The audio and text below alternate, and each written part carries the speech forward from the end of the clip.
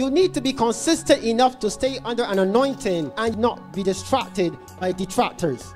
2 Kings chapter 2. I'm going to start from verse 1.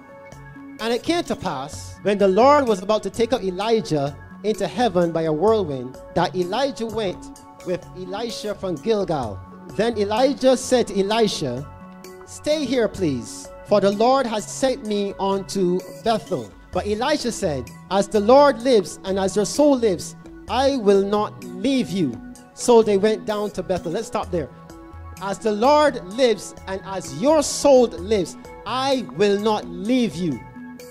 You see, there are some people, when things get rough in the church, when things get difficult, if the bishop got to speak to you too hard, if the sister got to talk to you and tell you something that you don't like, all of a sudden now you hear them, and I think that my season is up here.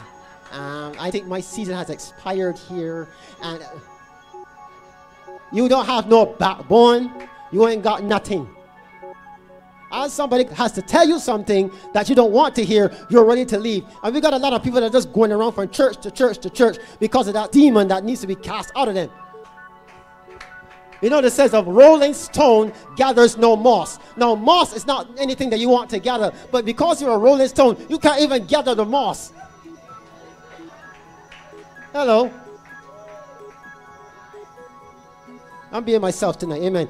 You got to be consistent enough to stay under anointing. I don't care what happens in the church. I don't care what goes on, because I know what the anointing has done for me. I know what the ministry has done for me. I know what the prophet has done for me. I know what the word has done for me. And I'm not going to leave and put myself in trouble because of some crazy issue.